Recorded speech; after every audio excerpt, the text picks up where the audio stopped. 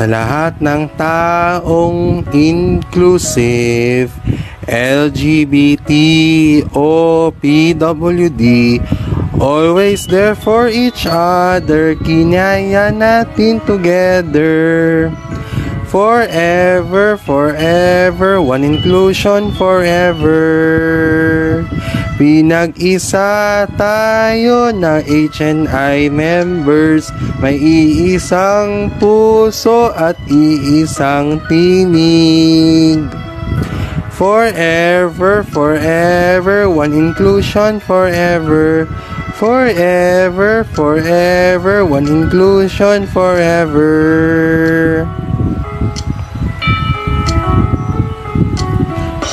Kung kailangan ang gagampanan, mga PWD ay mas masaya.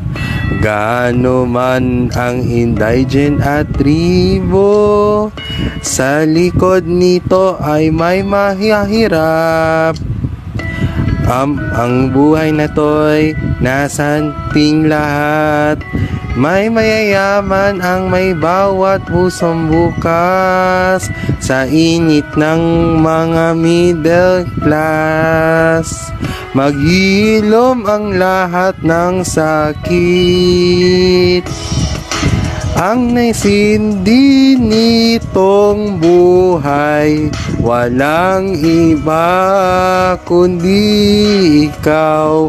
Salamat sa biyaya mo, muling magkakaisa ang HNI. Forever, forever, one inclusion forever. Forever, forever, one inclusion forever. Salamat sa pag-ibig na subok ng panahon. Dala nito'y liwanag lalo sa ngayon. Ang PWD ay pag-ibig, ang kailangan ng ating buhay, kay ganda ng lahat, if we will just unite. Ang PWD ay pag-ibig, ang kailangan ng ating buhay, kay ganda ng lahat, if we will just unite. If we will just unite.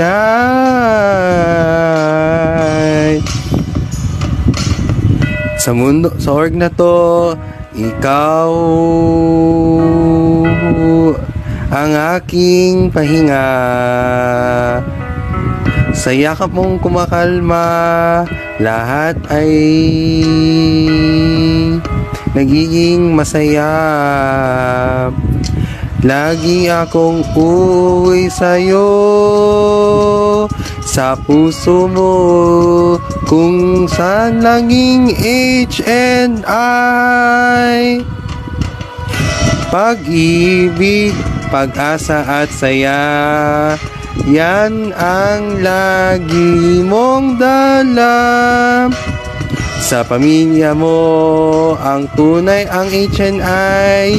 Family is HNI. Family is HNI. Forever, forever, one inclusion forever.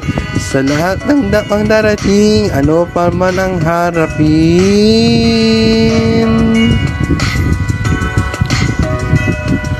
Always there for each other, kinaya natin together. Forever, forever, one inclusion forever. Pinag-isa tayo ng HNI members, ay iisang puso at iisang tinig. Forever, forever, one inclusion forever. Forever, forever, one inclusion forever. Pinag-isa tayo ng HNI members, ay iisang puso at iisang tinig. Forever, forever, one inclusion forever. Forever, forever, one inclusion forever. Ang HNI ay nasa ating buhay, Diyos ang pinagmumulan. Pinag-isa tayo ng HNI members. May isang puso at iisang tinig. Forever, forever, one inclusion forever. Forever, forever, one inclusion forever. Pinag-isa tayo ng HNI members. May iisang puso at iisang tinig. Forever, forever, one inclusion forever. Forever, forever, one inclusion forever. Ang nasindi nitong buhay, walang iba kundi ikaw. Salamat sa biyaya mo, muling magkakaisa ang HNI. Pinagsa tayo ng HNI members. May iisang puso at iisang tinig. Forever, forever, one inclusion forever. Forever, forever, one inclusion forever. Pinagsa tayo ng HNI members. Ay iisang puso at iisang tinig. Forever, forever, one inclusion forever. Forever, forever, one inclusion forever. Forever, forever, one inclusion forever.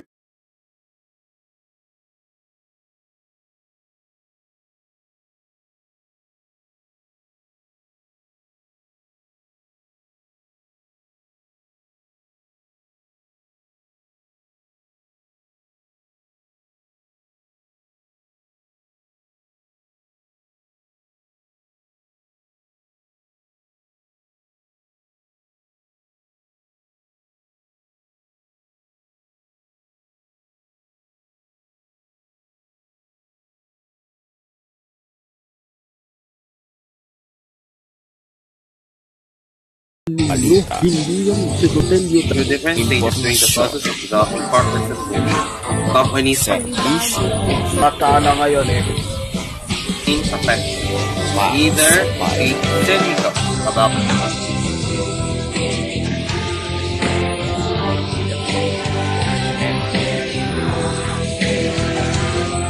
Pag nagkakatagal din ang laptop natin. Know ourselves without a thought. We also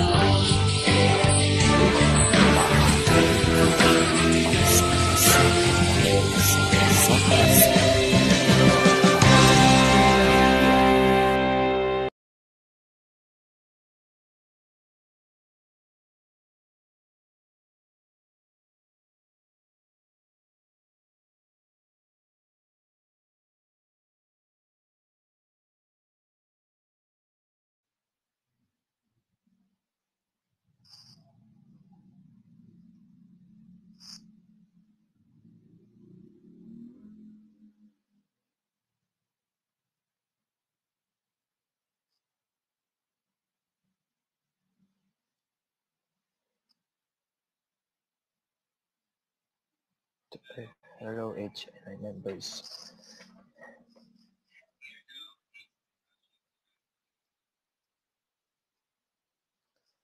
God our Father, we come to you in our need to ask your protection against COVID-19 that has disturbed and even claimed lives. We pray that we guide the people tasked to find cures for this disease and to stem its transmission. Protect the medical experts that they administer to the safe competence and passion. We pray for those afflicted. May they be restored to health soon. Protect those who care for them. Grant eternal rest to those who have died. Give us the grace in this trying time, your work for the good of all, and to help those in need. We implore you to stop the spread of this virus and to save us from our fears. Grant all this to our Lord Jesus Christ, your Son, who lives and reigns with you in the unity of the Holy Spirit, one God forever and ever. Amen. We pray your protection, O Holy Mother of God. Do not despise our petition in our necessities, but deliver us always from all dangers. O glorious and ever blessed Virgin. Amen. Pray for us. Saint Raphael the Archangel, pray for us. Saint Roch, pray for us. Saint Lorenzo Luis, pray for us. Saint Pedro Calungsod, pray for us.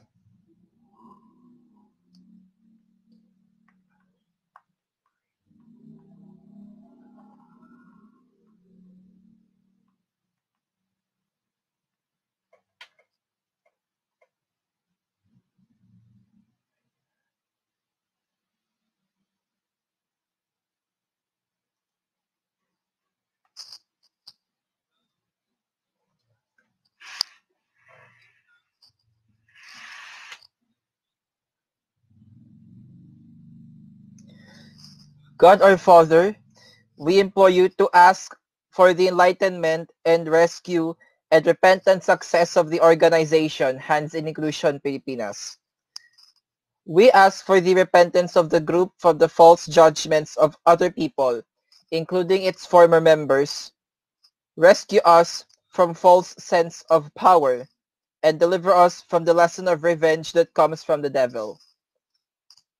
Keep us in putting God first, whatever is the religion of their core team, including the founder, while being inclusive to all those who are in need of inclusion, especially persons with disabilities, LGBTQI+, people confused with their gender, ethnic groups, and poorest of the poor whom you also love.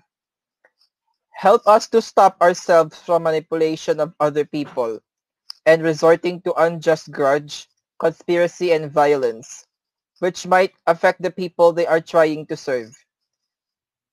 We beg for its founder and his core team to be enlightened to see the lies behind the false doctrines and impure and violent motives of the false accusations we make, and believe and open the eyes to the truth of the pride that he holds. Help us humble ourselves, O Lord. Help us to realize that fear, envy, anger, and unforgiveness comes from Satan, and may he stop whatever pride that he is holding.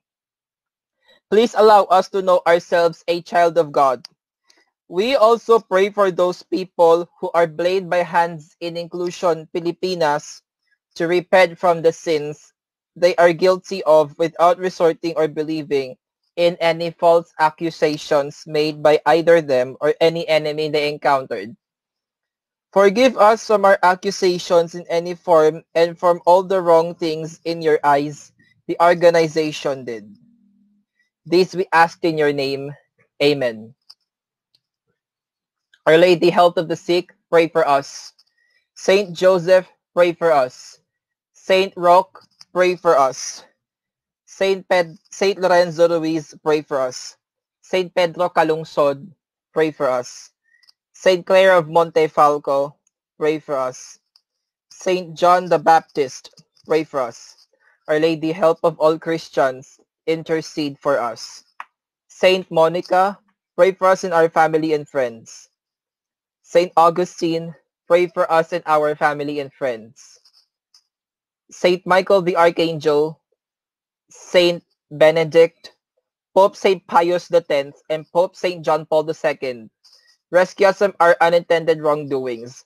God the Holy Spirit, have mercy and change the heart of everyone, all organizations, and all the people who formerly worked with the organization who made terrible mistakes, and the people who took part in a conspiracy to falsely accuse anyone and Hands in Inclusion. Amen.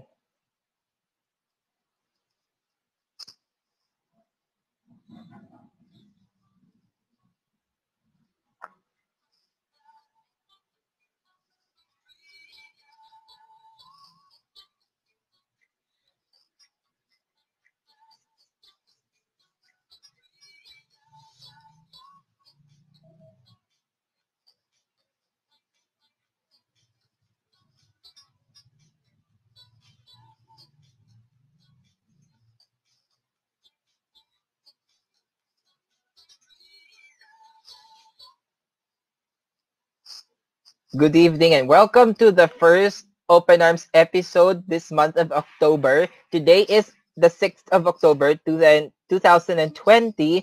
and now it's 80 days before Christmas. So, kumusta naman po kayo dyan? Lalo na sa mga students, how is your first day of class? You may comment kung maayos naman ang first day of class nyo. By the way, this is Billi B. Makuse. I'm the host for Open Arms this Tuesday, October 6, 2020. Our doubts are traitors and make us lose the good we oft might win by fearing to attempt. Baga ang mga doubts natin, according to William Shakespeare, ay mga traitor at maaaring mawala sa atin ng mga mabubuting bagay na maaari nating makuha sa pamamagitan ng fear to attempt. Dahil ang ating topic for today ay ang mga paraan upang malampasan ng self-doubt. So, what is self-doubt first and foremost? It can be a troubling and persuasive voice that holds you back. Ito yung makaka-hold back sa atin. It holds us back from seizing our opportunities and makes getting started or finishing things harder than they need to be. This is what I personally go through ng madalas since the time I graduated in college. Kaya ako nahihirapang magsimula or magtapos ng mga bagay-bagay. It's because of self-doubt. It can sometimes be useful as it helps you to soberly see your current limitations or pwede ring malaman kung mayroon kang half-baked or bad idea. This mostly holds us back in life, however, according to Henrik Edberg. How can you get around that? Maaari natin itong malampasan in times of self-doubt para meron tayong way of moving forward. So, we will explore 13 tips and habits para makatulong sa atin na mabawasan yung destructive inner voice na nakakapag-cause ng ating self-doubt. Let's start, shall we? First, say stop. Kailangang bilisan natin ng pagpigil sa self-doubt kapag meron na tong kutob na nagbabubble up na siya. Don't let them spin out of control or grow from a whisper to a stream of discouraging sentences. Maaari mong sumbatan yung doubtful part of yourself mo sa halip. Kagaya nung, pwede mong sabihin sa mind mo, no, no, no, we are not going down that road again.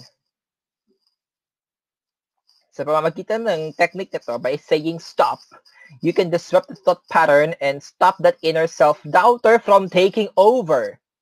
This is what I do not do often, but I find it effective na mawala yung doubt ko sa sarili ko. Like, pinipigilan ko tong manaig sa aking isip and overall system.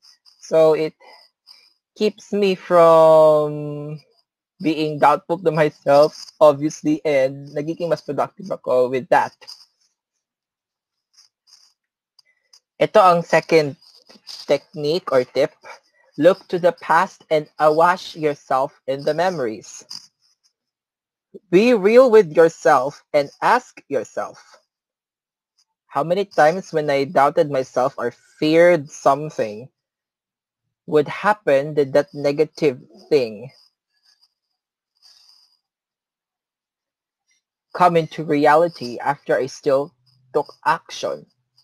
It's likely not very often at all. Hindi siya madalas mangyari, most likely. Kung ilang beses mong nagduda sa sarili mo and fear na baka may mangyari yung negative thing kahit may ginawa ka namang paraan, alalahanin mo yung mga magagandang memories sa past mo. Self-doubts kasi, ito yung mga monsters in our heads that keep our mind from making changes and keep us within the comfort zone.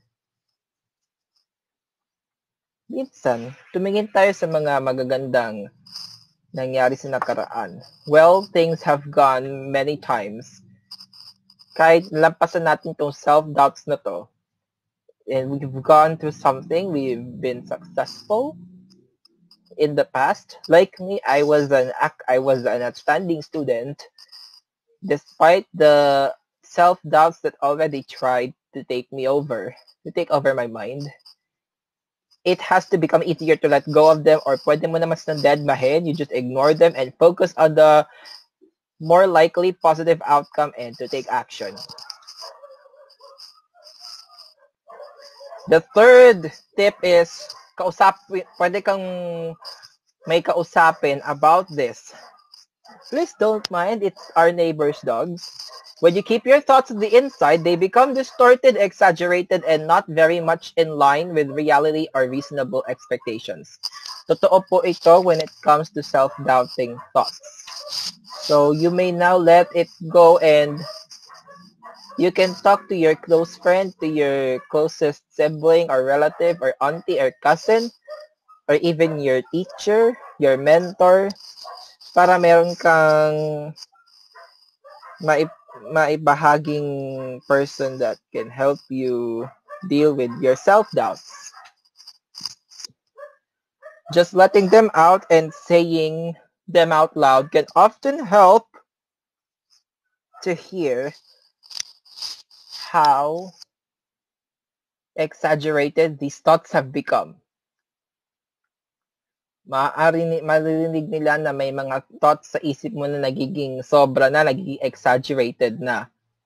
If you talk about those doubts with someone na willing magsuporta sa'yo ng buo, ng 100%, you will have a change in perspective.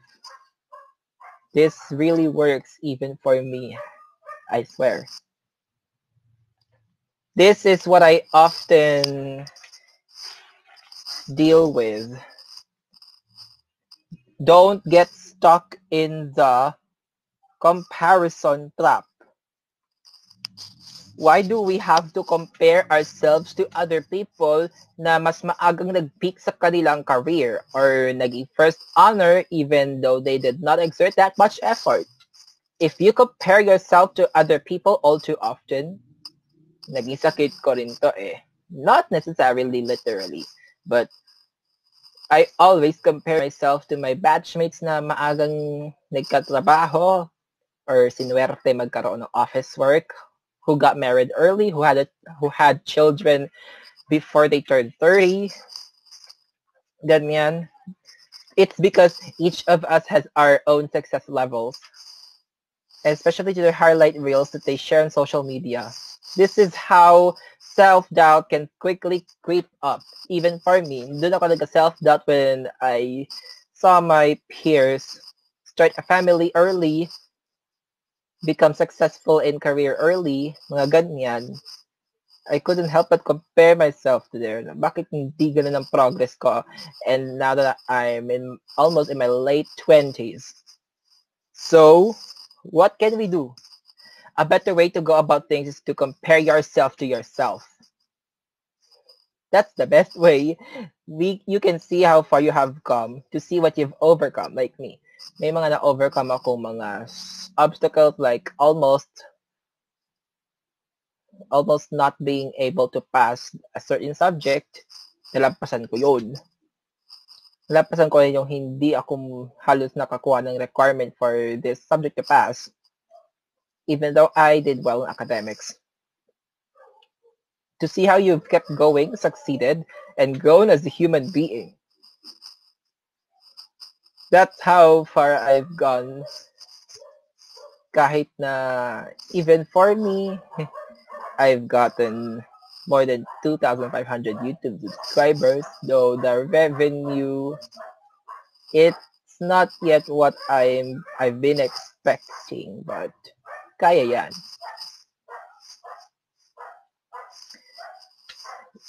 Some of us do this even up to now. Start keeping a journal. It can be a helpful habit for many reasons. Pagdating sa self-doubt, ito makakatulong sa atin na makakuha ng realistic record of your life. Para makaalala rin sa'yo ng mga positive things, the successes you have already had, at kung paano mo nalampasan ng mga obstacles kung maaalala mo nga ito, but not in an optimistic approach. This is also where you can gain clarity more easily. It is often easier to lessen your fears and doubts and to gain clarity kapag meron kang issue na sinulat sa papel or sa computer document rather than if you try to go through it all in your mind. You can really keep yung mga thoughts and anecdotes na naisip mo, even the most negative ones, yung may mga hints of self-doubt, set mo lang yan.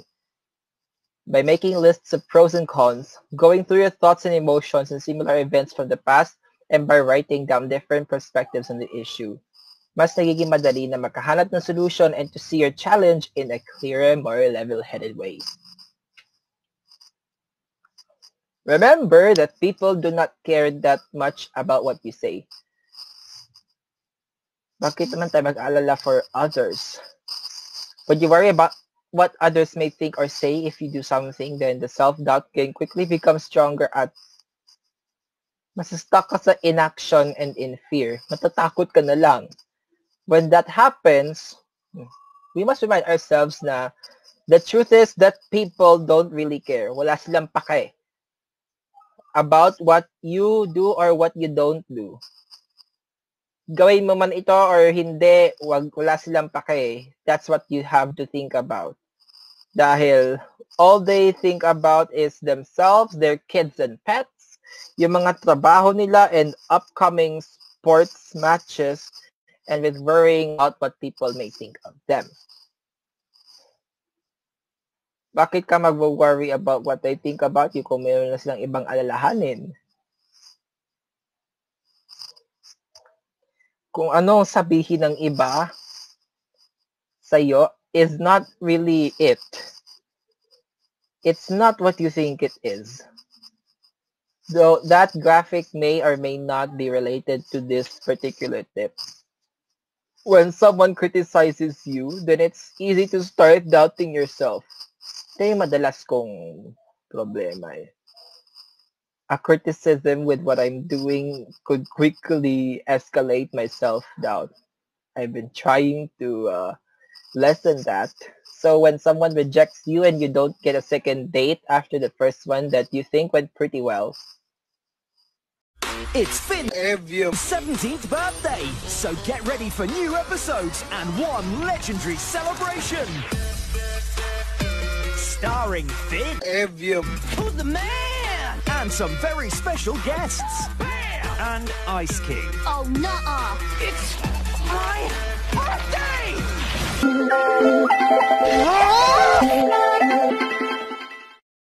Tara na't bumangon at lumaban sa Luzon, Visayas at Mindanao. Bayanihan ang kailangan natin ngayon. One Ginebra Nation. Ano walang hamon, may pag-asa sa pagpamon. Sama-sama, kakayanin ang pagsubok pag nagkakaisa. Isang lahi, one nation, never say die. One Ginebra Nation. don't be surprised kung nagkakaroon ka na ng self-doubt. Kaya lang, kung hindi naman ito about you, maybe your coworker or relative or anyone na may concern sa'yo may be dealing with something really deep or personal. Pwede rin mayroon silang bad day, they're too stressed out. You might have gotten that second date, for example, because hindi natuloy when the person's mother got sick and doon siya nagpo-focus, or maybe may reconnection siya ng ex niya and pwedeng may chance na magkabalikan. Why would we know everything about that other person's been going through? Hindi naman umiikot ang mundo sa inyo. Be careful that you do not misinterpret and build blame and doubt within nang walang clear na dahilan. Kahit sabihin niya may ganito about you, it's not exactly what it meant. Okay? This is my favorite tip. Ito yung madalas kong gawin. Get a boost of optimism. Let someone else's enthusiasm, motivation, and constructive optimism flow over to you. There are a lot of audiobooks or podcasts or books that gives you that. Pwede ka maghanap sa internet. Sometimes even lang-lived poems give you optimism. Ako not naman always, but sometimes I read that within 20 minutes. Itong quick 20-minute session that can greatly help us to shift our self-doubts into optimism and magkakaroon tayo ng constructive thinking about that challenge.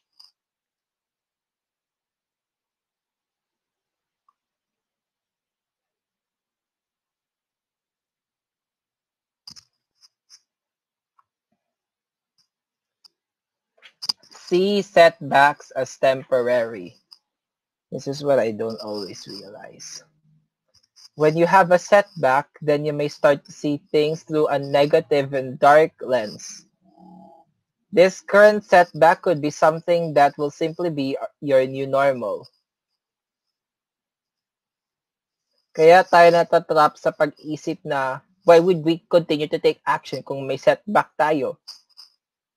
Remember that you're not a failure just because you failed. This is what I didn't even realize either. Setbacks happens to everyone who take chances. It's simply a part of living life fully. May mga ilang pagkakataon na things don't go well. Well, sometimes maayos ang outcome nito. Huwag niyong gawing big deal ang pagkabigo sa work man or sa personal na buhay. Don't add any failure into your identity. Okay? So what are the things that we can learn from this setback? You may use the mistake or failure to your advantage para makapag-move forward once more in a smarter way.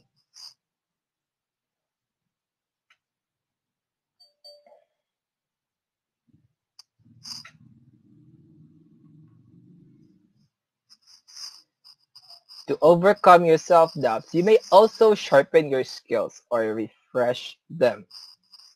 If you frequently get self-doubt before a presentation in school or at work, lalong-lalo na ako, even when I perform a musical number, may self-doubt ako.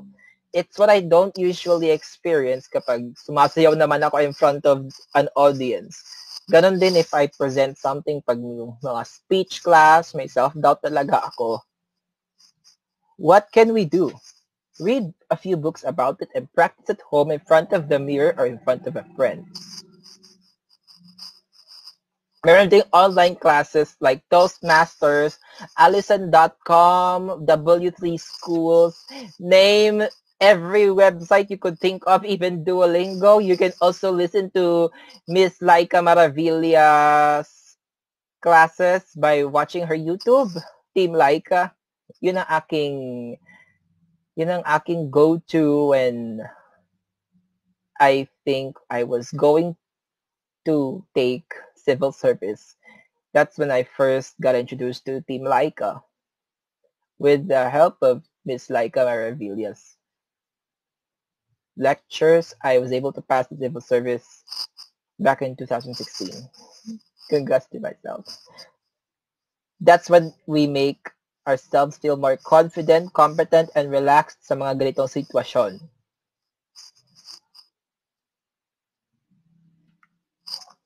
Don't beat yourself out about it.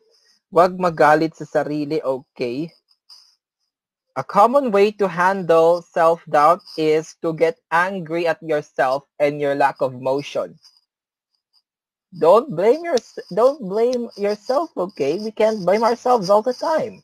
We try to beat ourselves up as a way to get yourself to move forward. Hindi naman ito lagi nakakatulong. Why don't you just be kind and constructive when feeling self-doubt? Hindi lang pwedeng magbigay ka ng kind and understanding words to yourself. You should also ask yourself this. What's one very small step I can take to move forward in this situation? So once you figured out that, take that very small step and start to step-by-step move towards where you want to go. Magsimula ka sa ganyang maliit na hakbang at unti-unti kang mag-move forward kung anong landas sa career or anything ang gusto mong tahakin. And after you take that one step forward, celebrate and win gaya ng pag-set ng sarili mong website or nakatapos ka ng marathon or 5-minute run in months or years and you're done with it, even though you didn't win first place or it's a friendly match or competition, meron ka ng panalo. Even the smallest wins is still a win. So let's celebrate! You can treat yourself with a tasty snack or yung paborito mong ulam panghapunan, your favorite dinner. Spend some time on your favorite hobby like guitar, football, tennis, mag-Netflix ka, or buy something you've wanted for some time now, like your favorite perfume or your favorite watch. This will renew and recharge your motivation and make taking action feel more exciting and fun. Ito ay makakapagpasantabi sa ating self-doubts. It will push them aside para you can keep moving and get more small and then bigger wins. We can do this. And lastly, you can course correct along the way. Trying to plan every move na ating gagawin on a journey towards a goal or dream can become draining and mauuwi ito sa konting self-doubt. It usually doesn't work that well anyway dahil ang best laid plans often start to fall apart or a bit or a need of some change kung confronted na ito with reality. Kaya nung you have a plans to travel na nabago dahil sa pandemic, that may or may not be an example or siguro yung other things na naplano mo na within the year and then nagkaroon ng pagbabago just because of circumstances and then you doubt yourself. You may just correct it. Let's do a bit of rough planning and then start your journey. We can always course correct along the way towards what we exactly want. As long as we are empowered by the new knowledge, experience, and feedback, makukuha natin ito as we keep going on that path. Ayan. I thought naglolo ko na naman ng laptop ko. It's just that I also have doubts kung kaya ko tong ma-present na maayos. To be honest, though I could say na meron din ako improvements with myself and how I present myself and how I do these presentations. I have my self-doubts too, even in school. Pero I was able to overcome them. Like, I give yung mga constructive optimism, mga ganyan. Like, yung favorite ko dito is celebrate that small step and win. Baga, I ask myself first kung anong pwede kong gawin in order to get that level of success. Then, I take that small step, like the piano lessons ako when I was in grade school. I celebrated the time na recital ako. I have to make loud steps because I was having stage fright. At that young age, I was only 9, hindi pa ako 10 years old noon. And I celebrated my 10th birthday a few days after that. And I successfully played 3 pieces on the piano. Though, gusto akong magbalik loob dun as soon as possible. Mag-ipon lang kami to get a keyboard. Same thing when I started exercising.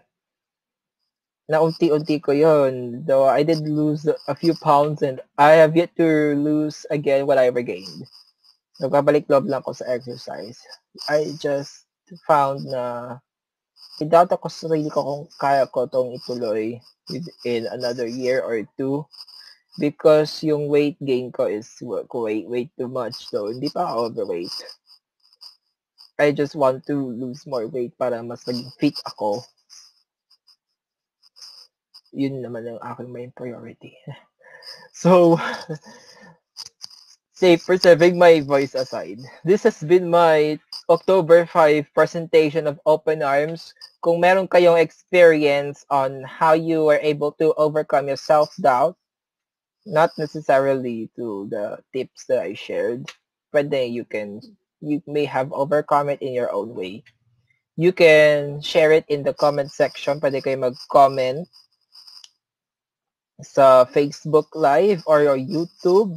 You may share your comments there. Gusto ko rin mag-shout out to a schoolmate na I have not talked to him for quite some time. Mr. Ryan Salvador. Hello there. I don't know where you are, but I think, hindi ko alam kung sa Philippines ba siya currently or nasa America na. I'm wishing you the best in this new chapter of your career. Hopefully, we can collaborate soon. God bless you too, Paulo. And take care always.